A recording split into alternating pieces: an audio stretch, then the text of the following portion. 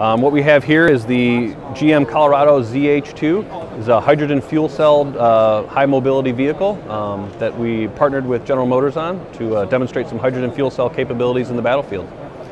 So today we're here at the AUSA show. We unveiled the vehicle roughly an hour ago. We're very excited about it. So the interesting part about this vehicle, it uses a hydrogen fuel cell. So we take gaseous hydrogen, use a process to convert that into electricity, and then in turn power electric machine for mobility, or we can conversely export that power to power any number of things. So we're really trying to, as an Army, find and investigate the utility of hydrogen fuel cells on the battlefield. So we're investigating the technology, its uses, its benefits, where it will really work, and a lot of the capabilities it'll offer us.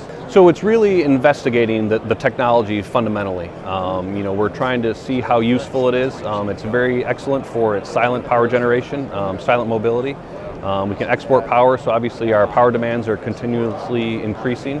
So we can find out, how useful it is for that. In terms of next steps for the program, we haven't determined that yet.